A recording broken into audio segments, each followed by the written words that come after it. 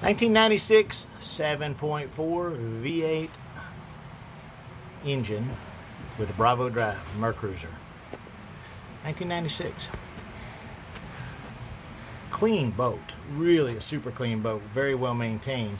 But it's common that the boat owner, even though this boat is in extremely good condition, that they can overlook what Mercruiser used as their raw water pump assembly that drives the fuel pump, which is right there.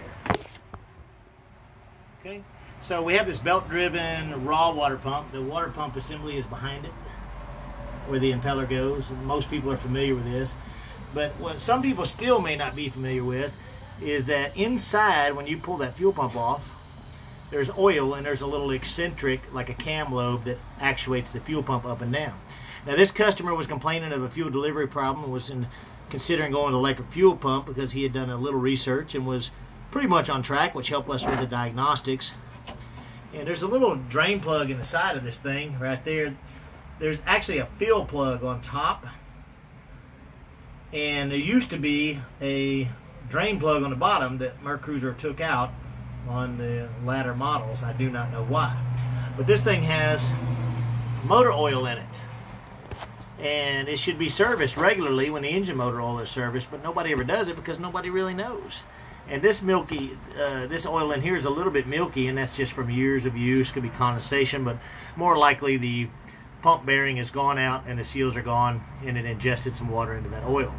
Now, when it did that, it causes a severe degradation of the components, and even though you may service it, we'll get my handy magnet out here, you may service it regularly, you could still probably, just due to its design, suffer failure. So we're going to grab that little eccentric that rides on top of that little lobe.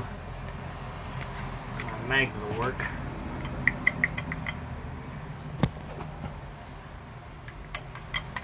And you can see how loose that thing is.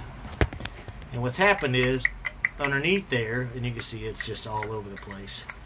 Underneath there, that lobe has worn out, and it's causing the fuel pump to not fully go to its limits to pump enough fuel to keep the engine running at higher RPMs.